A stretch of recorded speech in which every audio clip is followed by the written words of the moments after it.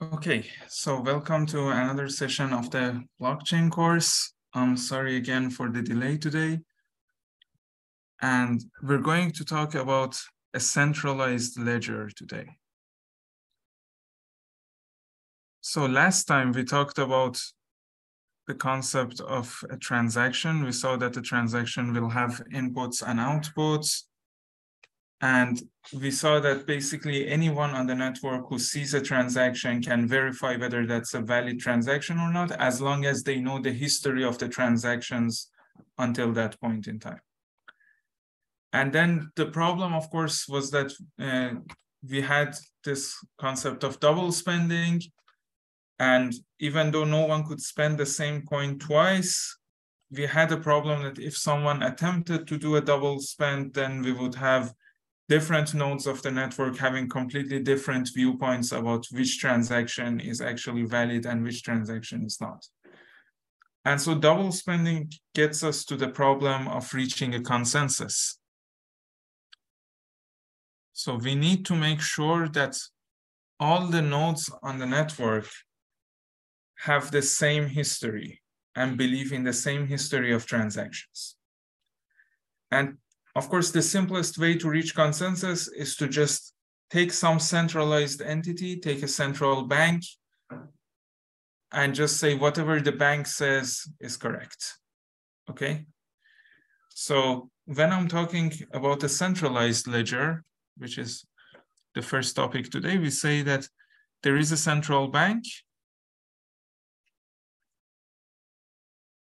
and let's call that central bank CB, or just B, it's a bank. And what this bank does is that it keeps track of all the transactions, okay? That keeps track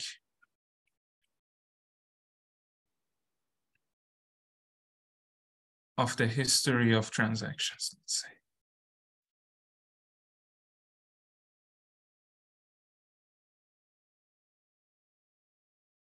But it should also publish this history. So it's not just that the bank is keeping track of the history, but also publishes it.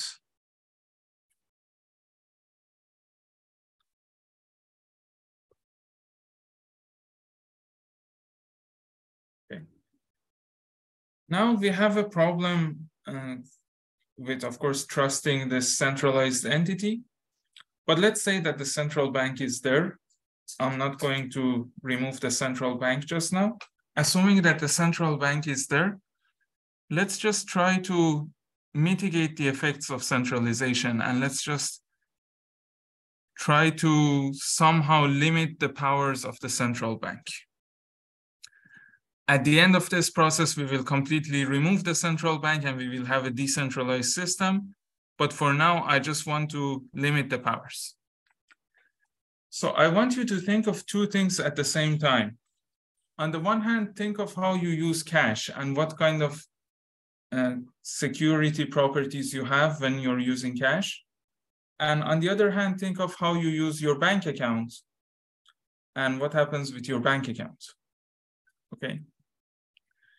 So with cash, actually, you have a lot of anonymity, and we don't have a problem of anonymity here because we've already solved that. We saw that instead of using your real-world identity, you can just generate a key and use that key as your identity,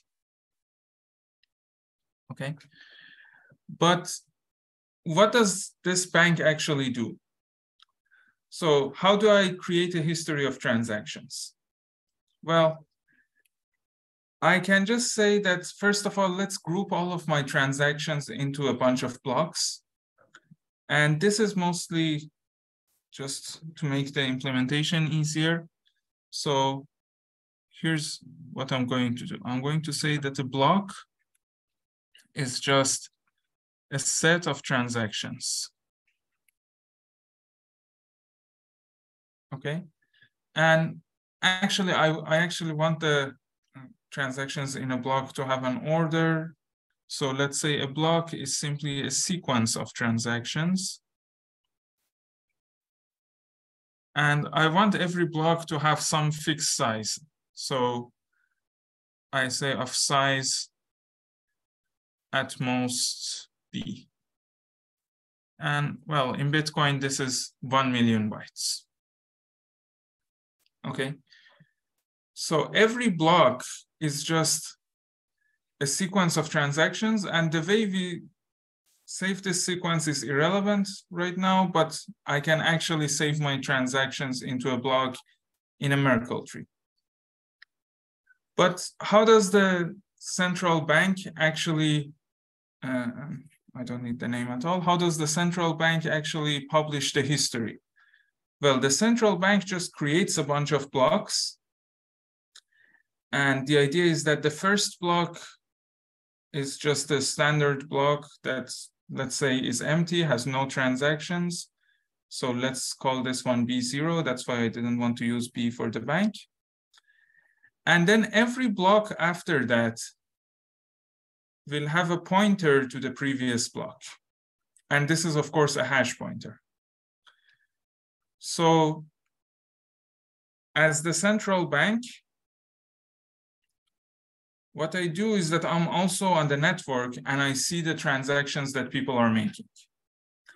And whenever someone makes a transaction, they will not just send the transaction to the bank, they will give the transaction to anyone else on the network, and then everyone would just use the gossip protocol to propagate this transaction through the entire network. Okay. Now, why are we doing that? Because I don't want the bank to know the identity of the person who's making a transaction. And if that person has to send a transaction directly to the bank, there are all sorts of other information that can be leaked. Maybe the bank can know your IP address. Maybe they can know some extra information about what kind of browser you were using.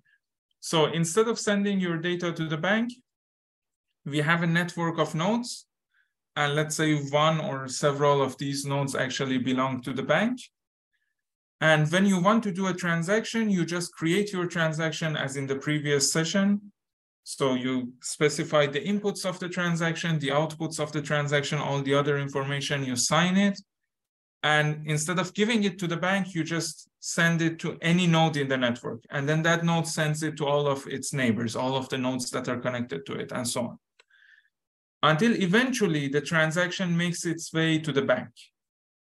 Now, the bank just creates blocks. So the bank just listens for a lot of transactions.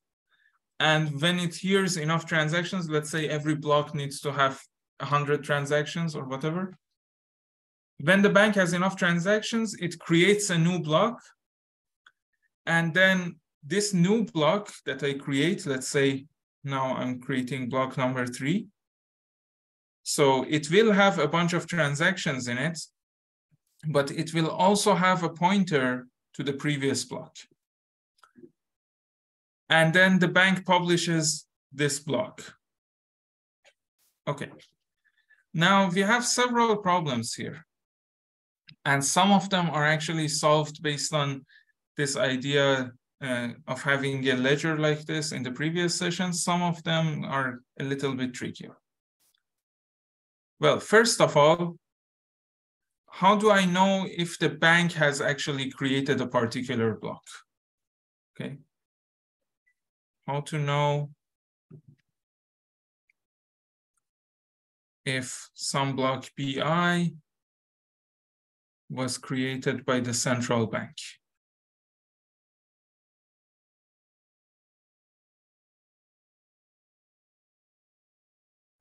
Okay. The other question is, of course, how can I trust this bank? How can I be sure that the bank is not changing the history? Okay, how to ensure the bank does not change the history?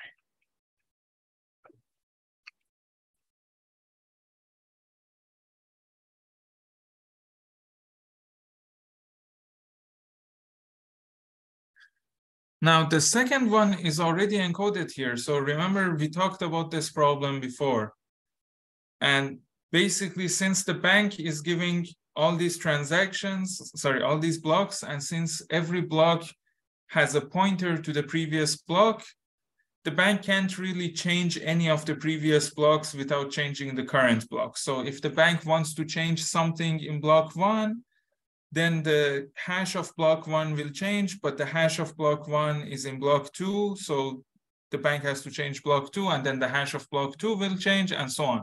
So everything will change until the very last block. So the way I ensure that the bank cannot change the history is basically because I have these hash pointers that are encoding all of my history in my very last block, in a sense. Okay, but how do I know if a block was created by the bank? I can just ask the bank to sign every block, okay? So this is very simple. The bank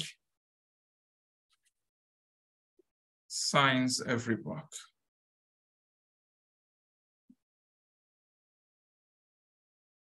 Of course, this means that everyone should know the bank's public key so that they can verify the bank's signature, but only the bank knows its own secret key, so only the bank can sign.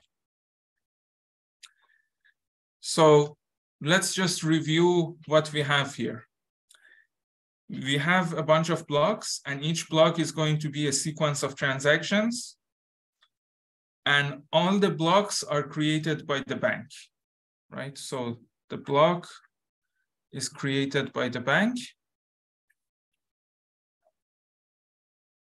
but the transactions are actually created by the users.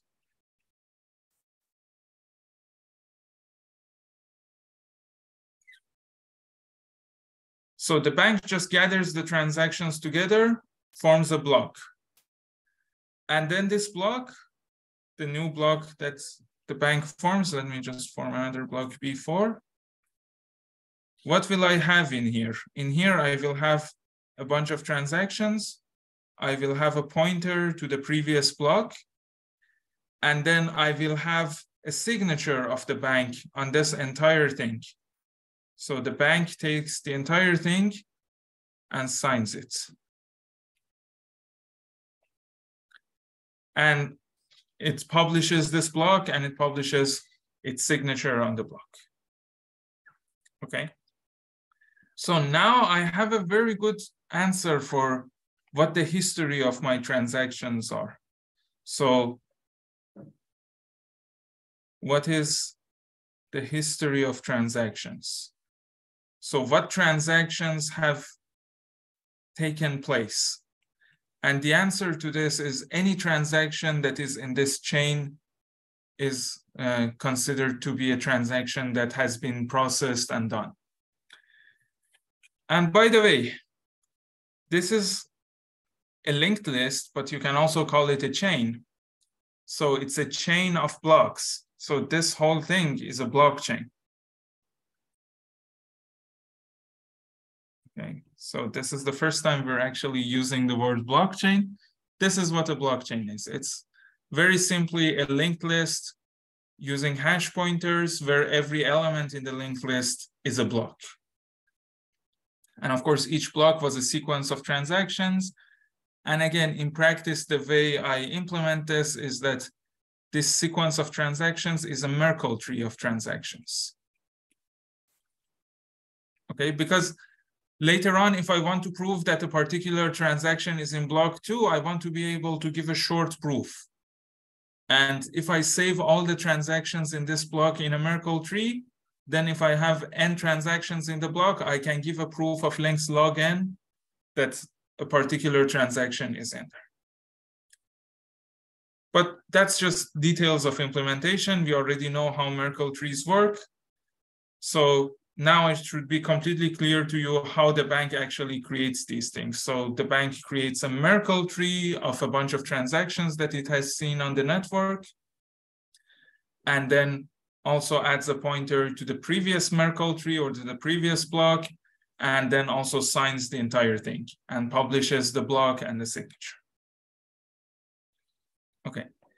And then when I ask what is the history of transactions, the answer is a transaction is processed, a transaction is in the history if and only if it's in the blockchain.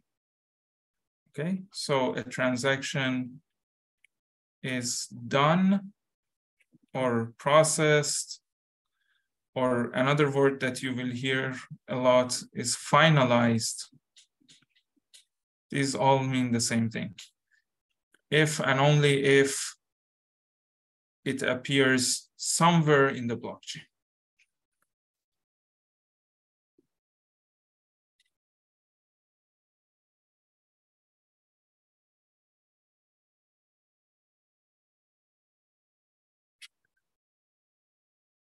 Okay. Now, why does this solve our problem? So let's just look at it from the point of view of the different actors here. So let's look at it from the point of view of the network nodes first, or from the point of view of a user. So let's say I have my network. These are a bunch of people who have connections to each other, and the connection is using the internet. Let's say we have like a standard way of communicate. And yeah, so let's say I want to make a transaction. Let's say I'm this node here, and I want to create a transaction.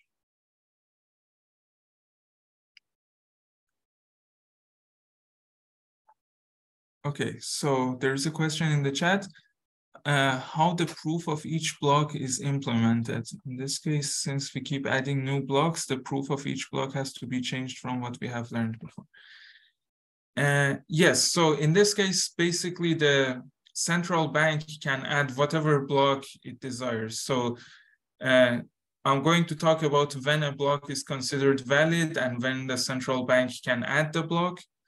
But generally, the central bank here has all the power in deciding how to create a block and which block to add. And the proof that a particular block is valid is just that the central bank has signed it. So we're in a very centralized system where the bank can just create blocks.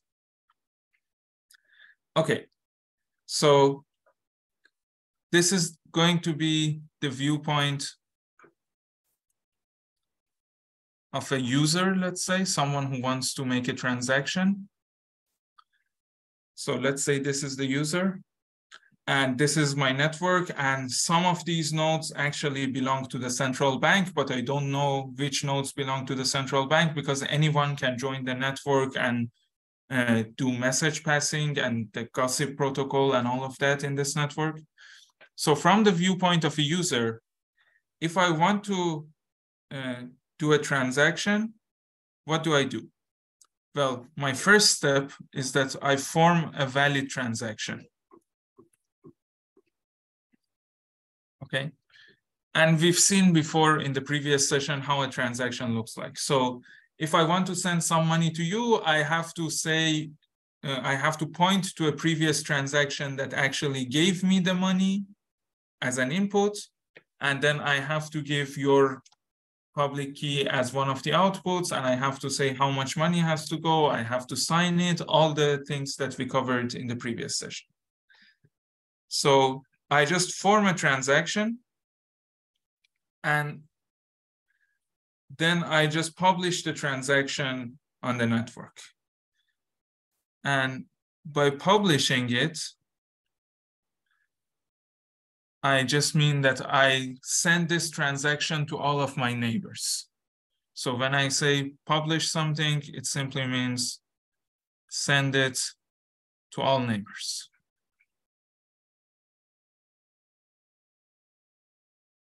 Okay.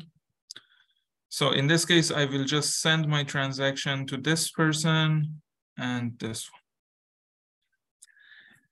And then as a user, I'll just wait. I'll wait until the transaction gets into the blockchain. Okay. So I have to listen for new blocks. So I wait and listen for new blocks. And my transaction is done as soon as I see a block that was signed by the central bank and includes my transaction. Okay, so the transaction is finalized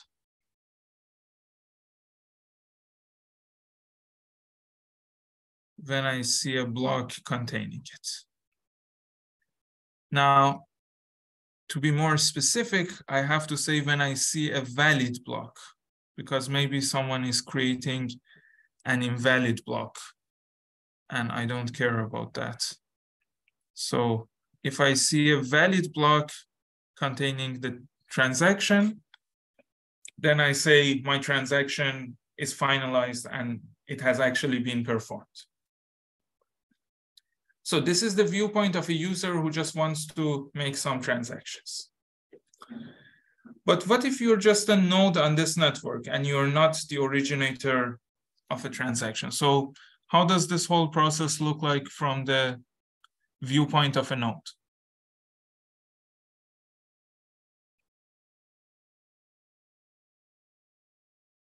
So as a normal node in this network, you would constantly be listening for two things. You would be listening for transactions and you would be listening for blocks, okay? So I would just listen for transactions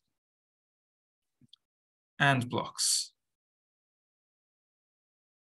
Now, at some point, some of my neighbors or one of my neighbors is going to either send me a transaction or send me a block. So let's consider what I do as a node if I see a transaction and what I do if I see a block. Okay, so this is my first case. If I hear a transaction, and by this, I just mean that someone has sent me a transaction. For example, in this case, let's say I'm this node, and this other node has sent me a transaction. Now, the first step is to check if this transaction is valid. So check the validity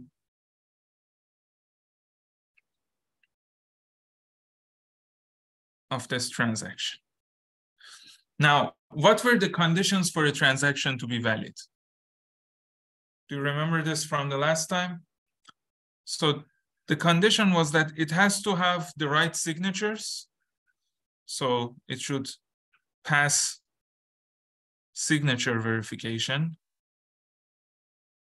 which means that anyone who's sending some money in this transaction should have signed the transaction, because otherwise the transaction is trying to move someone's money without their permission. So I will just say this transaction is invalid.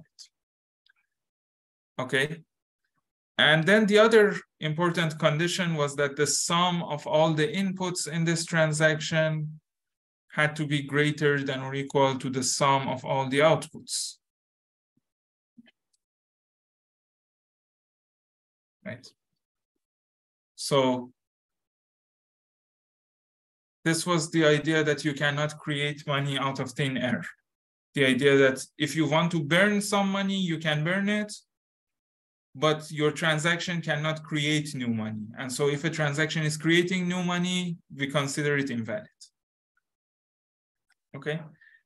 And finally, the most important thing was that we were supposed to say you cannot double spend. Okay. So no double spending.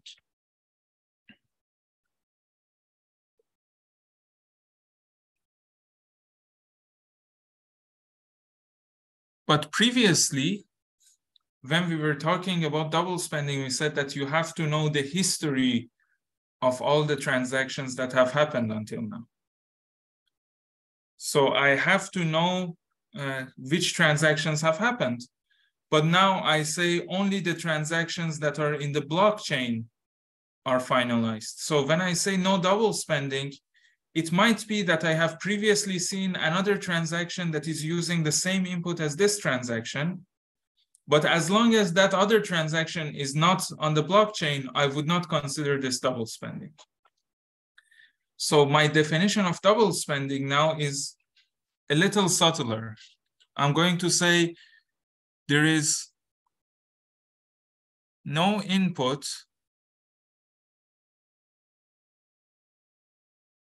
or let me just call it coin. There is no coin that is spent in this transaction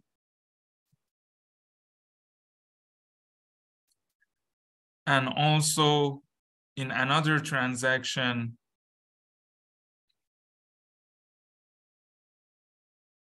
that is on the blockchain.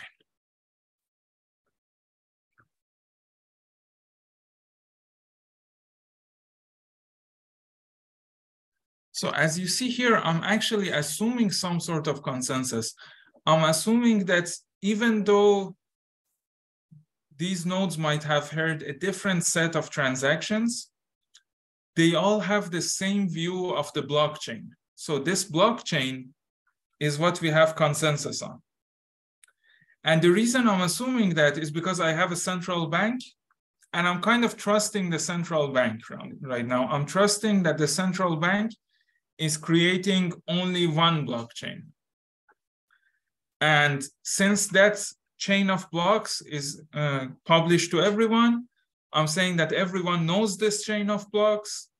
So everyone can just check if a new transaction that they're seeing is actually spending some coin that is already on the blockchain. So this means that a node doesn't have to just listen for transactions and blocks. It has to also keep track of the blockchain.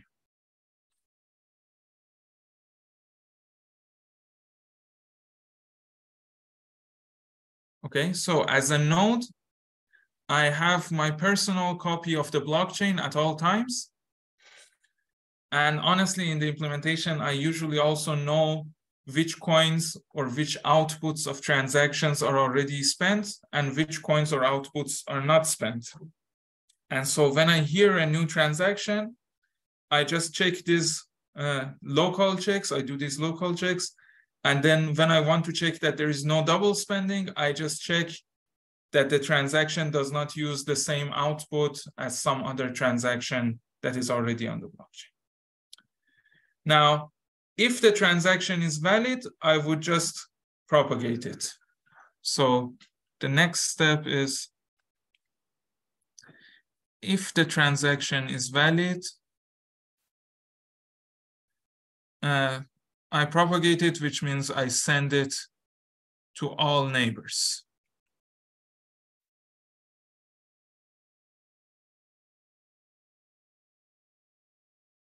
Okay. Oh, and of course, I will have a small change here. Instead of saying if I hear a transaction, I say if I hear a new transaction. So if I hear a transaction twice, I would not process it twice. As a node, I just listen for transactions. If I hear a transaction and if it's a valid transaction from my point of view, if it's passing all of these checks, then I just send it to all of my neighbors. So here, let's say on this node, I've heard this transaction from this node, and let's say it was a valid transaction, I will send it to my other neighbor.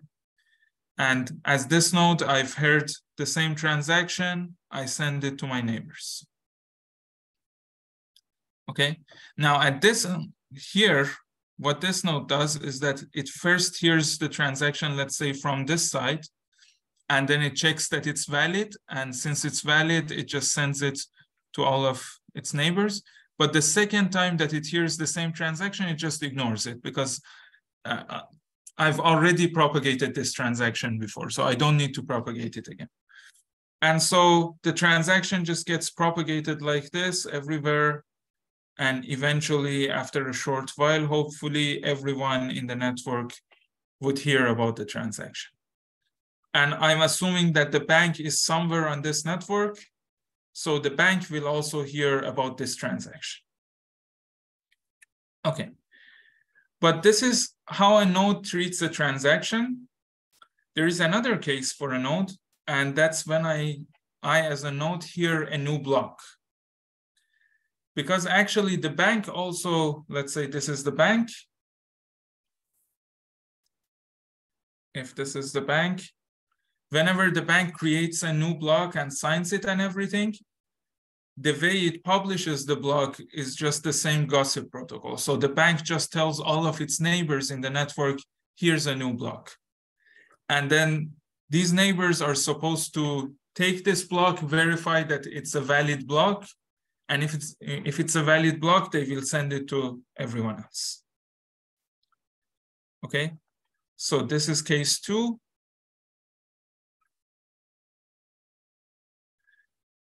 If I hear a block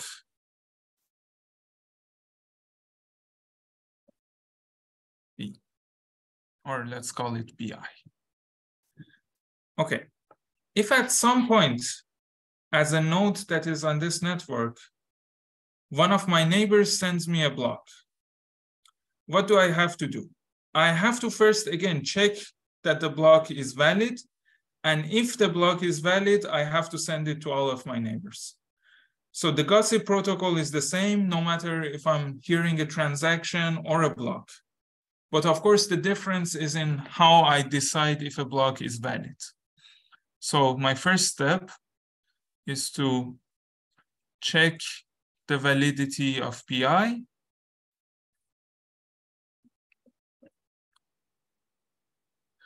Now, when is BI valid? Well, I have to check a bunch of things. First, I have to check that it is signed by the bank. So I have to verify bank's signature.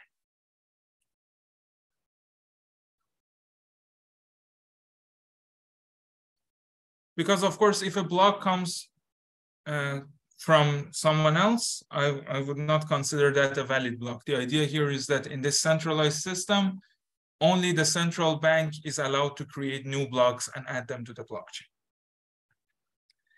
Then I have to, of course, verify that every transaction in this block is valid. Okay, so validate every transaction in the block PI. Now, remember, I was already keeping track of the blockchain. So I had something like this. Let's say this was B0, then B1, and so on. And I already have the blockchain until BI-1. And so when I'm hearing this new block BI, the question is whether I should add it to the end of my own copy of the blockchain. And of course, I have to verify the bank signature, but then I have to make sure that every transaction that is included in this new block is actually valid with respect to my previous blocks. So if a transaction is double spending, let's say I had some coin that was already spent in B1, and now it's also being spent in B10. It doesn't matter if the bank is signing B10, B10 is invalid. So every node enforces this rule. Every node enforces that all the transactions have to be valid. And there should be no double spending. So even though the bank has a lot of power, it does not have the power to spend the same coin twice. And that's very important. So I validate every transaction in BI, and I validate it with respect to the blockchain that I have on this point, B0 to BI-1. I make sure that it doesn't have double spending. And of course, validating a transaction also includes checking these two things, that it has the right signatures, that the sum of inputs is more than outputs, and all of that. Okay. So this is how I check the validity. And of course, I have to make sure that it's pointing to the last block that I have seen. So I check that BI points to BI-1. Now, so what I'm doing here is that I have this block BI, and every block has a pointer to the previous block. I already know that these blocks, B0 to BI-1, are in my blockchain. BI has to point to the very last block that I have seen. Okay? Because otherwise, if I don't check this, then the bank can create a fork, basically. The bank can say, as a dishonest bank, I create two different blocks that both point to the same block as their previous block. And then the idea is that I no longer have a chain. I no longer have a linear linked list. I can actually branch it off. And we don't want to allow that. So every node, if it knows already the first I blocks, when the next block is going to be added, it verifies that the next block is pointing to the very last block that was added before. Okay, so we check the validity of BI. And if the BI is valid,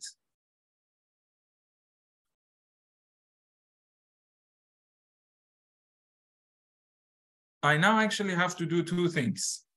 First, I add it to my blockchain.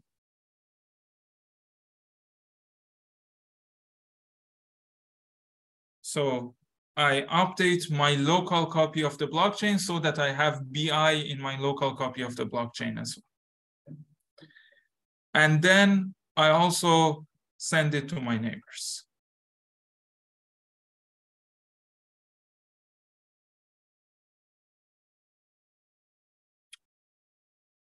Okay, so these are the rules or how the system works from the viewpoint of a node in the network. Now, I just want you to look at this for a while and see why we actually reach a consensus, and also what kind of things the bank can and cannot do. So, first of all, the bank can actually do a lot of malicious stuff here. The bank can, for example, create a block that has an invalid transaction in it. But if that happens, then that block will be rejected by everyone on the network. So no one on the network will accept a block that has a transaction that is double spending, for example.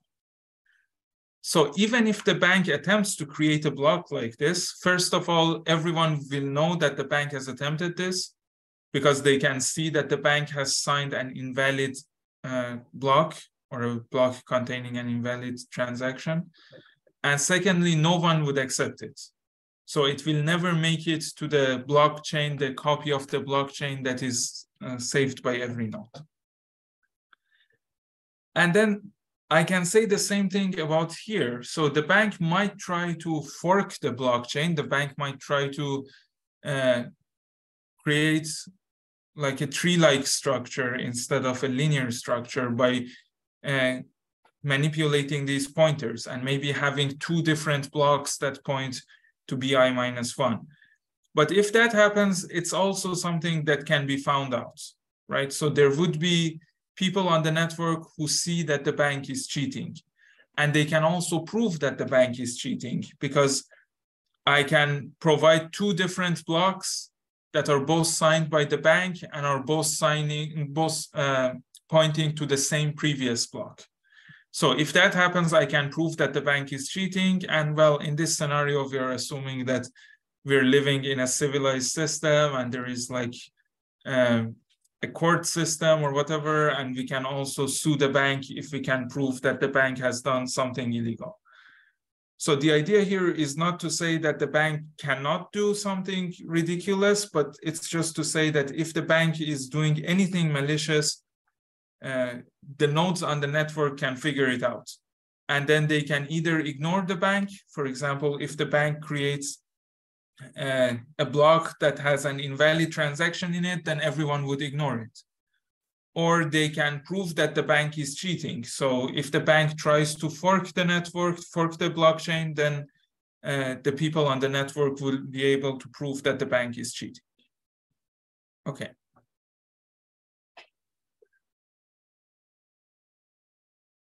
Okay, so there is a nice question in the chat. can it slow down the blockchain if BI has to be validated with respect to B0 all the way to BI minus 1? I suppose the checks must get very slow if the blockchain is large. Yes, that's true. But basically, I'm not really talking about implementation here. I'm just talking about the viewpoint of a node and what the node has to do. So I'm just setting down the rules of the protocol. In practice, every node can have its own implementation of the protocol. And the way this works in practice is that if I'm a node on this network, I would not only keep track of the blockchain, I would also have a set of all the unspent coins. So I will just have maybe a binary search tree that contains all the coins that are not spent until this point, all the outputs of transactions that are already on the blockchain, but not spent by another transaction on the blockchain. And this would allow me to easily check for double spending. So whenever I see an input, I just go in the list of my unspent coins, and I just query, let's say, my binary search tree to see if this input is in the unspent list. So I would not actually do a linear scan of my blocks in practice. But that's just an implementation and algorithmic detail. And the way I'm describing the protocol has nothing to do with how you implement it. As long as you follow the protocol as a node, the details of your algorithms are really none of my business as the protocol designer. Okay, great. So this is the viewpoint of a node. But now we have to talk about the viewpoint of the bank, of course, right? Because the bank is the other participant here. So what does the bank do? Well, as the bank, I would just listen for transactions. I would not really listen for blocks because I'm the one creating the blocks. But I will also maintain a copy of the blockchain.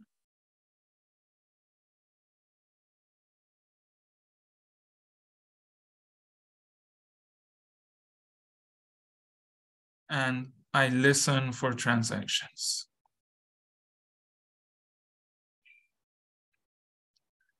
And so whenever I hear a new transaction, I just check if this transaction is valid. But as the bank, I have to be a little bit more careful. So you see, a node, when it wants to check whether a transaction is valid or not, it just has to check that the coin was not spent on the blockchain. But there can also be double spending inside the same block, right? So I have to actually be more careful here as well. It might be that the transactions in the block BI do not have double spending with respect to B0 to BI minus 1, but there are two transactions in BI that are double spending the same coin. So when I say validate every transaction in BI with respect to B0 to BI minus 1, I have to say with respect to all those transactions and also the previous transactions in BI itself, right? Because I don't want two transactions in the same block to spend the same coin either. So very tiny detail here, but as you see, it actually makes a little bit of a difference because when as a node, I'm verifying a transaction to see if it's valid or not. I'm verifying the double spending only with respect to the things that are already on the blockchain. But when I'm adding a block, I'm verifying not only with respect to the things that are already on the blockchain, but also with respect to the other transactions in the same block. Okay. But now we can go to the bank finally. So the viewpoint of the bank is that it maintains a copy of the blockchain. It also maintains a new block.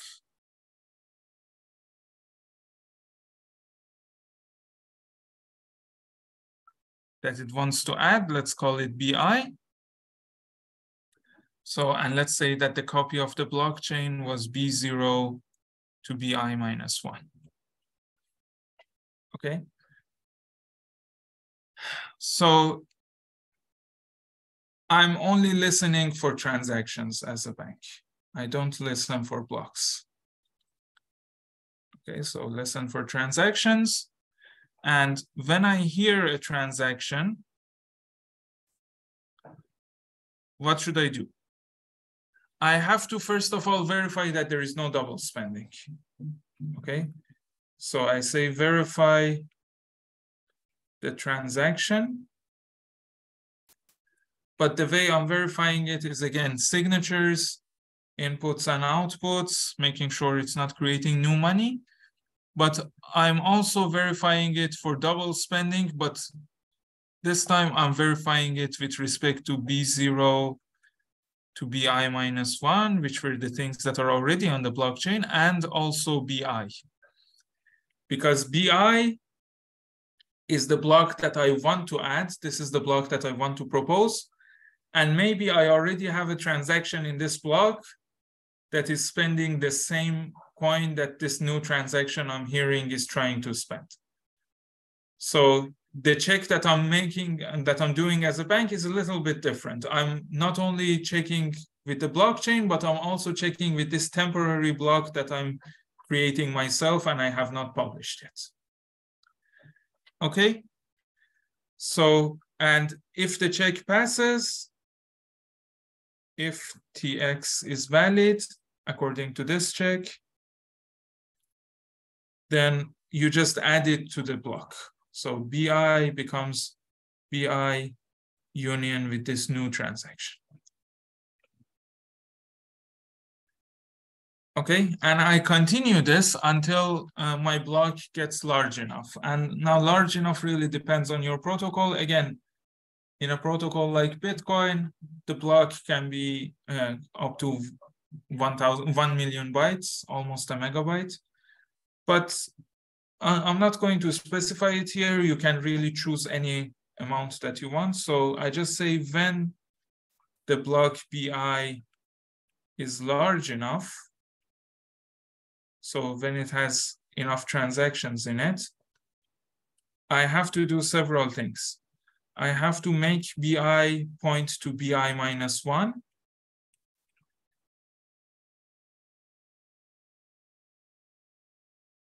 Okay. So this is just to make sure that I'm adding it at the right place at the end of the blockchain. And then I have to sign my new block BI. And then I publish BI and my signature.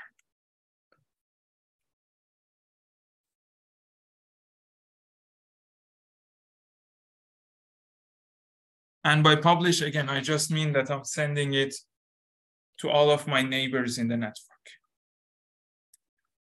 And that's it. That's how it looks like from the viewpoint of the bank. So putting all of this together, if I want to go all the way around the system, a user creates a transaction. The user has to make sure that the transaction is valid, that the transaction has the right signatures, that it's not creating new money.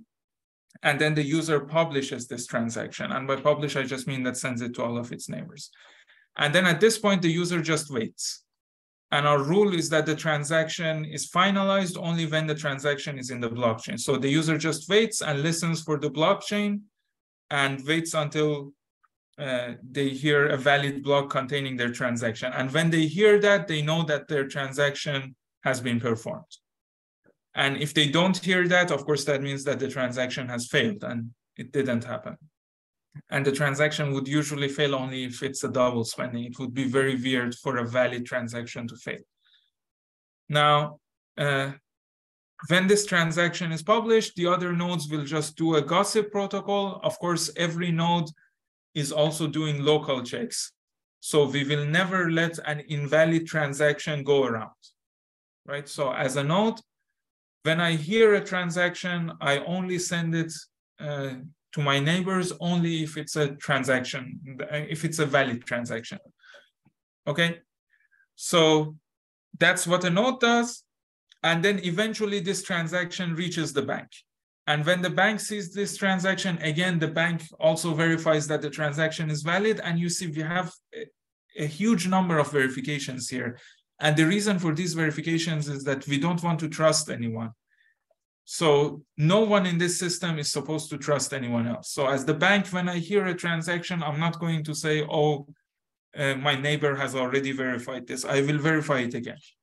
So as a bank, I verify it, I add it to a block, and hopefully when the block is full, when the block is large enough, the bank actually adds the block at the end of the blockchain, signs the block, publishes it with the bank signature. And then the block goes through the same process. So the bank is publishing the block, let's say it's sending it here and here, and then every node is going to send the block to its neighbors. But again, we don't trust the bank.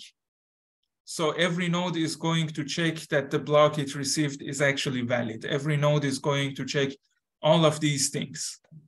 And only if the block is valid, the node will add it to its blockchain and send it to its neighbors. Okay. Now we finally have all the nice properties that we wanted. So everyone can make a transaction. And actually, in order to make a transaction, you don't need to even disclose your identity, right? So to make a transaction, you can just create an account, and we saw that an account is just a public key and private key pair, and you can just make your transaction using this account, assuming that you have already received some money in this account. And you don't have to even communicate with the bank directly, so you can send your messages to whoever you like in the network, and then that person will send it to their neighbors and so on. It will eventually reach the bank. So that's a nice property as well. You don't have to communicate directly with the bank. And the bank is also held responsible in some sense. So the bank cannot, for example, create transactions that are invalid. So if you think about it, a real world bank can basically take your money away. I mean, there's nothing in the software that stops the bank from doing that. So when you have a normal bank account, your bank can just change your balance, right? They can take your money away. But in this system, this is actually impossible, because if the bank wants to spend the coin, the only way to spend the coin is to have a valid signature and a valid transaction that is spending that coin. And the only person who can create a valid transaction that spends your coin is you. So the bank can create the blocks, that's true. And that actually gives the bank a lot of power, and we will talk about this. But it does not give the bank the power to spend your coin. And that's quite nice here. But some of our guarantees are not as strong. So for example, this last one, making sure that we have just one blockchain, we are really relying on the idea that we have a consensus on the blockchain, that every node in the network is seeing the same copy of the blockchain, right? Now, of course, the bank can create different copies of the blockchain. So we can have the same problem that we had with double spending, but we can have it with blocks. So what was the problem we had with double spending? The problem was that someone could create two different transactions that used the same coin, and then they could publish these two transactions at two different points of the network.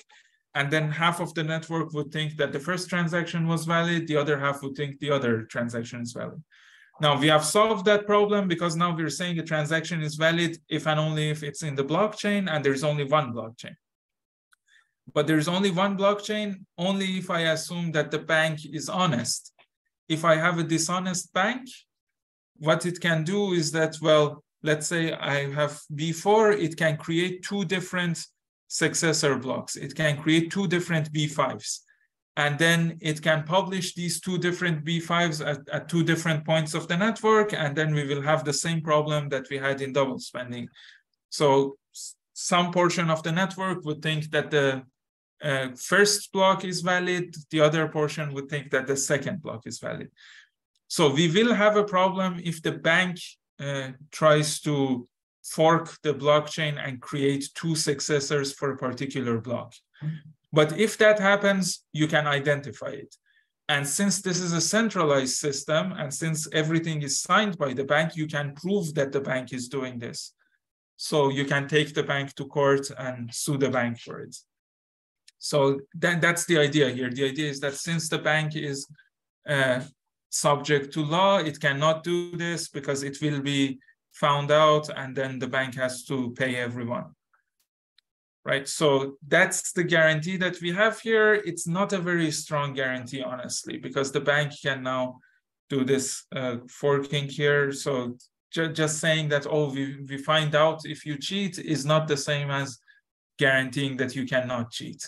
So we would like to make this part much better. We want to have a guarantee that the bank cannot cheat. Okay, but the bank cannot create invalid transactions. But here's one last question. We talked about when a transaction is valid, and we said that in order for a transaction to be valid, you have to show where the funds came from.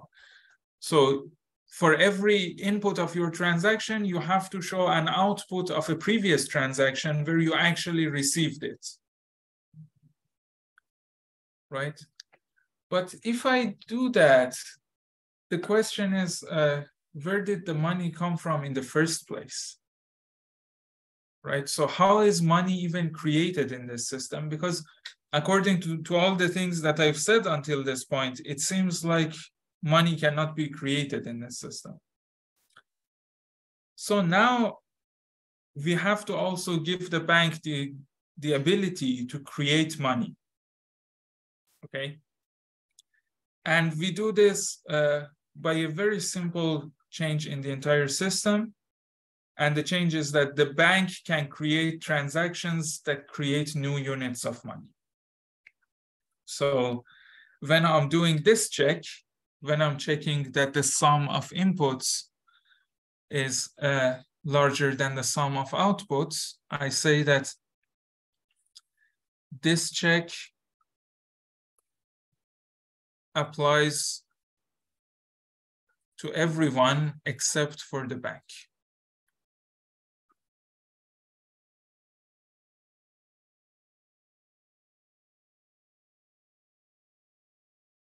Okay. So the bank is the only one who's able to create transactions that are basically minting new money. And I make this change in every part of this protocol where I was checking the validity of a transaction. So if my transaction is signed by my bank, if the originator of the transaction is the bank, the transaction can create new units of money.